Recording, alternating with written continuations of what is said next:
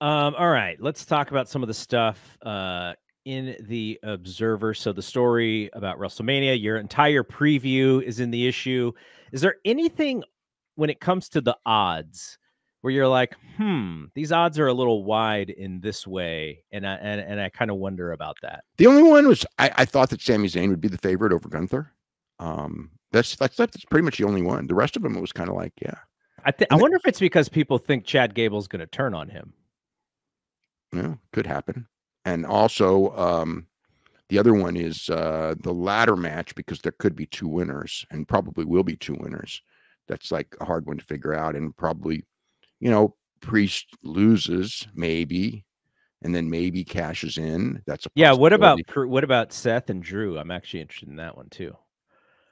Yeah, I mean, Drew's a big favorite, but I could see like Drew winning in a Priest cash in. There's a lot of different things. There's a lot of different ways that can go. I could see Seth winning in a Priest cash in with Drew laying out Seth afterwards. So Drew causes the title loss.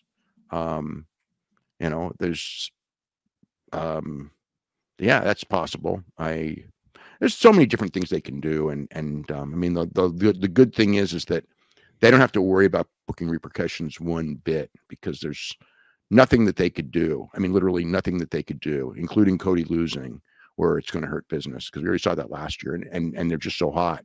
When you're hot, you're hot. That's the thing in wrestling. And granted, I know that, you can look back at Hogan and Sting, and that was the hottest WCW probably ever was. And they did that match, and they quickly were not that hot. But this is a different level of hot than that was, even though people will not.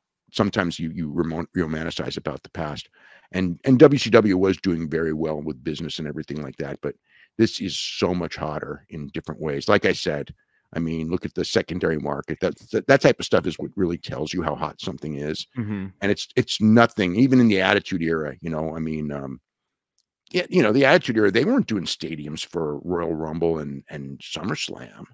They were. Yeah, they were for WrestleMania, and they didn't for every WrestleMania either. Then they did at the Astrodome in 2001, but that was the tail end.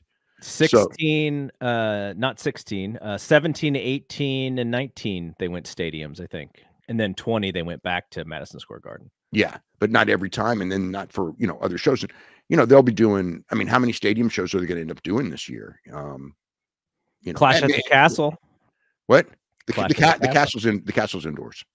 Yeah, that's what I'm saying. Like, they didn't do it for Clash at the Castle. Yeah. They and I don't know why. They proved 2 years ago at Clash at the Castle that they can go outdoors and do a giant gate. So I don't know why they're not going outdoors, but I'm sure there's reasons.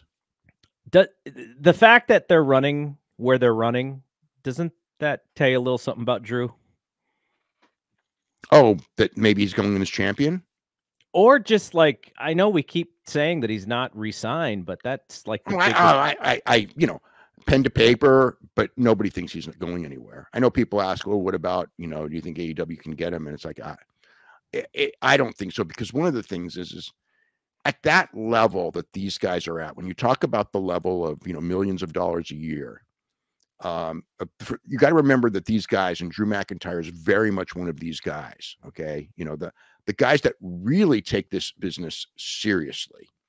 And if they are on a run, you know what I mean? It's like, that's their childhood dream and all that stuff. And they're not going to get off the run. And he's got, whether it's the Seth thing or, whoever it's going to be next. And obviously the Punk thing, which is months away because of Punk's injury. It's like, I don't believe he's going anywhere. I know that when this thing became an issue was before he did this character. Mm-hmm. And I think the main thing is that he was concerned that he wasn't going to get a shot, and I mean, things happened. If Punk hadn't gotten hurt, who knows where he'd be on this show. Mm-hmm. Right. Instead, because Punk got hurt, he's in the middle of the mix. So he's happy. Like when Punk, if you remember when Punk showed up, he legitimately was not happy. You know what I mean? He did walk out, and I know people think that one was a work, and conveniently with hindsight, they'll probably bring it up. But on that night, it was not a work. The Seth was a work because Seth was the one who was going to work with Punk at the time.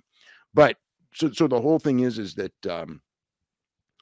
you know, and I think that he was having, I mean, I know he was having a situation where, look, I've been in the United States for all this time. I've missed all this stuff with my family back home, and you get that feeling, and that's a tough one, where you're gone from your family, and you have loved ones that die and weddings that you miss and things like that.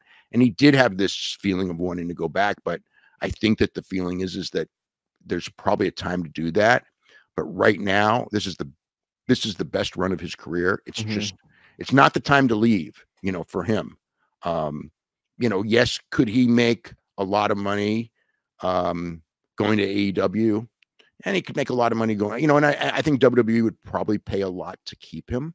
So, he may just, use that and probably should, I mean, is let the thing go and see what's out there. And, but with the idea of probably WWE, I mean, if I was in his position, that's what I would do. But like I said, I don't expect him to go anywhere. And I just don't think from a fun timing situation, given the lay of the land today, I don't think he would have more fun in AEW. There might be another time where I would say differently, but this is not that time. I mean, yeah, we have fresh stuff there, but his fresh stuff in WWE with Punk is much bigger than anything he's going to do in AEW right now. So I expect him to sign. I'm not, and he might have in the last, week or whatever. I don't know. I haven't checked in a week. I was at the gym this morning and I see Pat McAfee and I see Triple H and Michael Cole. I didn't see any of it or hear any of it, but I knew that it was on. And then when I got back from the gym, someone had tweeted and shared the tweet that Triple H made a comment about grinding or something, or being a grinder. Yeah. I mean, I'm sure there's a lot of stuff. I mean, I actually saw that. I didn't see the whole interview, but I did see that comment. And I did feel like at first when he said that, it was that it was basically to say that he would hear or he would see when some of these guys signed somewhere else and say they chose it because of the lighter schedule. And his thing was, if you're a young guy and that's what you want, then I don't want you here. I want people who are going to be happy with the grind. And he made the point, because when I first thought, I go like, I mean, obviously he's talking about AEW because they have the lighter schedule. I mean, that's, and it's like, and who made the comments? The Young Bucks, Adam Page and Omega, when they signed, was one of the reasons. And the deciding reason was the schedule. But he also made a point of young, unproven guys. Now, he may consider them young, unproven guys, even though Omega's in his 40s and the Young Bucks are, I think, 35 and 38, 39. I mean, they're older now. And Adam's in his early 30s. And he did kind of make a statement, in that same vicinity about, and it was that same conversation about how, kind of like trying to do that thing of like, we're the big leagues. And it's like, not everyone who's good in college football can make it in the pros. He went to, that was the analogy he went to McAfee with. And it's kind of like, it doesn't matter what you've done elsewhere. It's what you do here, which has always been the WWE mentality. And so it could be it could be a response to them, with him thinking that they're young and that, they didn't want to embrace the grind and blah, blah, blah. And I thought maybe he meant Ospreay, because they're months and months ago. Ospreay's very recent, or not that recent because he's actually November. But and my thought on, when it came to Ospreay is like, look, Ospreay, I mean, there's a lot of factors that went into Ospreay's decision. But at the end of the day, the main factor was one side offered way more than the other. And, like the idea that you should want to go to WWE because we're the big leagues, so we don't have to offer you as much money and you have to work more dates. It's like, if you're going to get mad at people who make a decision based on that, you should like understand their shoes, because, it's like there's, I mean, and the guy's going to have better matches in AEW. Will he have the same spotlight? No, he won't. When his contract is up, Will he be more valuable in WWE, and will his price be up because he went to AEW and didn't go right to WWE? For sure. Yep. You know, I mean, that's part of the reality of this too, is that going in both sides. But I think going from AEW to WWE is a very valuable jump. Now, it may not be each time it happens, it will be less and less valuable. I mean, it was, you know, obviously Cody being the first one, we've already seen, right? And now Cody's making more money than, you know, he should be making more money than anyone except for Dwayne. I mean, he should be making more than Roman. Whether he is, I don't know that he is right now, but he should be making more than anyone else. I mean, he should be, and far, far more than, you know, than he ever made in AEW, because he's far more valuable than he was when he was in AEW. Yeah. And I'm sure he's making more than he made in AEW by a, you know, I'm sure of that. Hey, if you love this clip, have I got a deal for you? WrestlingObserver.com. Do you have a commute? Do you work out at the gym? Do you like listening to audio on your headphones or your earbuds or whatever the kids use today? Well, WrestlingObserver.com will give you all the audio you'll ever need in your life. Over 15,000 audio shows. Every audio show that we have ever done, dating back to 2005, is available for subscribers at WrestlingObserver.com. Every time a new show comes out, you can podcast it directly to your phone. If you have a commute, as noted, if you go to the gym, if you like to lift weights and listen to Granny review soap operas, well, WrestlingObserver.com gets you full access to all of these shows and all of these archives. You can go back and listen to TNA reviews from 2010. You can go back and listen to reviews of every WWE pay-per-view, every big story that's ever happened in wrestling.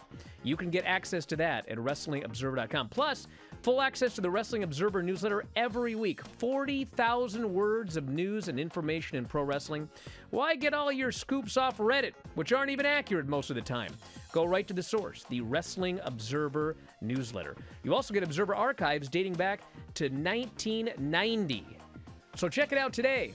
Thousands of issues of the Wrestling Observer newsletter. Tens of thousands of hours of audio. All for $12.99 per month, or as low as $9.99 if you sign up for a year. You'll never run out of audio if you subscribe to WrestlingObserver.com. So head up there, check it out today, and I'll talk to you again after a while.